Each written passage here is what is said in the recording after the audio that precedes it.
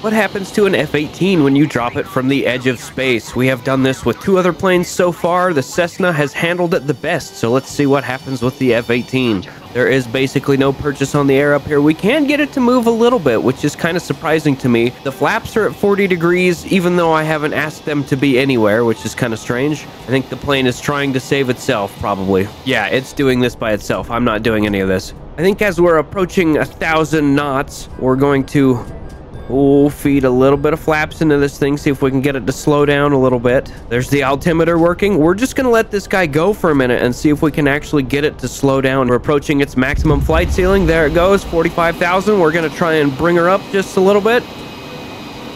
Bring the speed brakes down. Very nice. This plane handled it well, but I don't think, honestly, it did any better than the Cessna. I basically had no control over this until we hit its flight ceiling. Which do you think did better, the F-18 or the Cessna?